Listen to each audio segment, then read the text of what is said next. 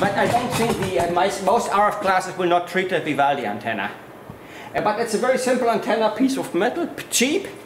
And the electric field is established vertically here at the beginning. Here's a connector. And then the electric field, you know, the distance gets longer and longer and longer. And it's kind of smoothly guided out. And at one moment the electric field has completely forgotten that it wants charge carriers to live from. And then it just radiates. So in this front region, what happens at the here inside, the field lines are still connected. There's a positive charge carrier, a negative. And that's a field line. Yeah?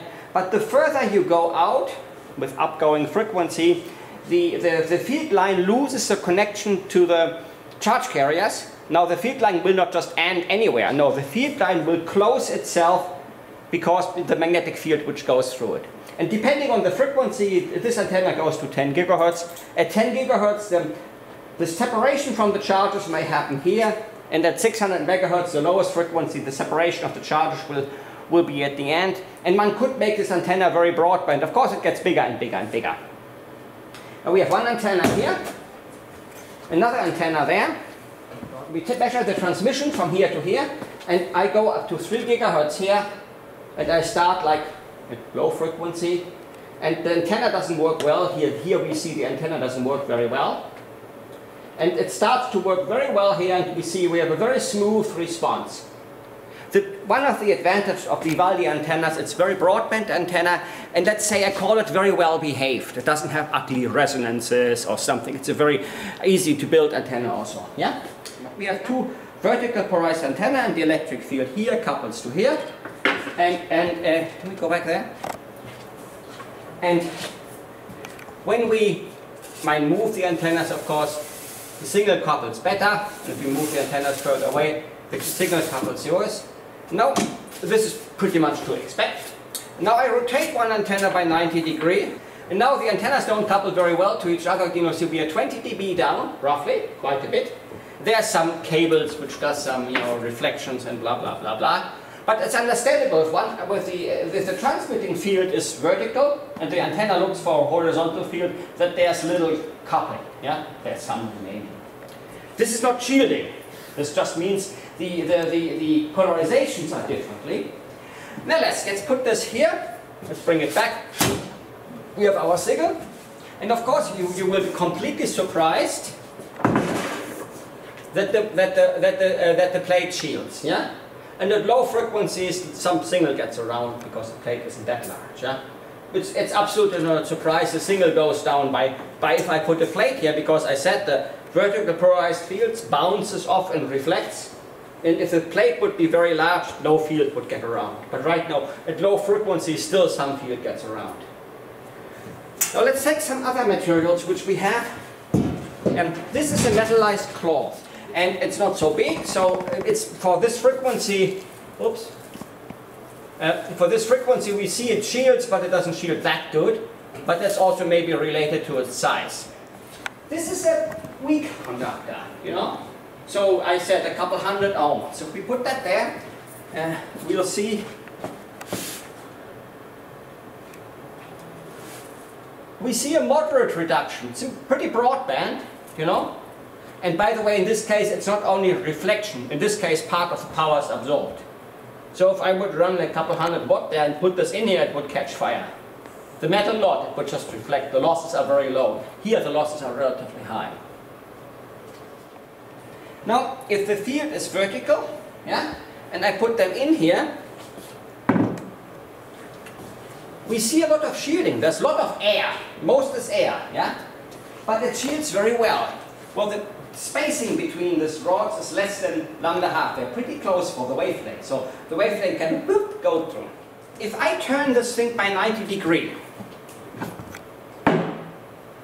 there's no shielding. It doesn't shield at all. Yeah?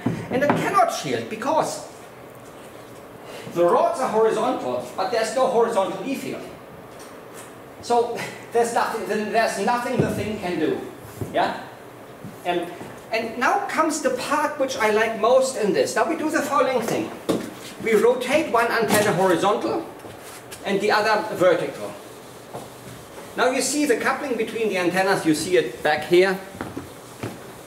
It's 20 dB down. So the coupling is relatively weak between the two antennas now. Yeah? And now I hold this in a 45-degree angle. And suddenly the signal goes up. So I take out again and put in again at 45. If I do it vertically, it's really low. The signal should be about 6 dB down. I don't know if that's 6 dB or 10, but some number like that, not too far away. If this thing would be very large, we would probably see 6 dB quite well. We have one field here, this is one antenna, and this is a metal wall, and there's a E total must be 0 here. So this thing cannot receive anything anymore if there's a metal wall, because the field from the transient here, so the field width from the transmit which comes here, and the field from the reaction is 0 together. The wall has shielded. Now, if I go here with my rods, this is vertical polarized, this is vertical polarized, but they are all horizontal. So basically no current will flow in them, because the current would have to flow from here to here to here. So it doesn't shield. And now this is the fun which I showed it, but it's very difficult to show in 2D. Here we have the field here from the transmitter, and it causes a current at 45 degrees, and the horizontal portion of the field caused by the 45-degree current can be received. I think the actual experiment is better, illustrates it better, because it's very hard to understand what's going on in this geometry. It's like from Salvador Dali. Okay, now I have my two coils here, and I've frozen the tracer, and we can put something in between. So this would be a very good shield. I don't know what's happening up there, but it shields maybe 40, what's that? 30, 40 dB. Yeah. So it will shield, but you see at really low frequencies, where you need a lot of, where you don't have a lot of time derivative, yeah, where the BDT, the change of the magnetic field, is low, it basically goes through. And for the aluminum plate, DC field, magnetic field of Earth, goes through. Yeah, the aluminum plate will start shielding maybe at a kilohertz or 100 hertz or something like that. Now there will be current flowing, but the impedance is really high. You need for magnetic shielding really low impedance. It will probably do nothing. I can just put where nothing happens. It's completely useless. These are plugs in between, of course. We are not full of hope that it has any magnetic effects. You see the ferrite rod helps to transport the magnetic fields from one loop to the other. Sideways it probably does nothing, a very little reduction. See, about 10 dB is a reduction, because the magnetic field has a much easier path to flow back in the high permeability material rather than flowing to the other coil. And now in wireless power transfer, to increase the coupling from coil to coil, one can put the ferrite behind the coil, and it should increase it. And the ring does not a tremendous reduction, because it's not a solid field, not a solid plate, but to some extent it reduces, because there's a current induced in the ring, and the ring it's counteracting. And where there's small ring, there's big ring. And of course it should have the same effect. I don't know if it's stronger or weaker.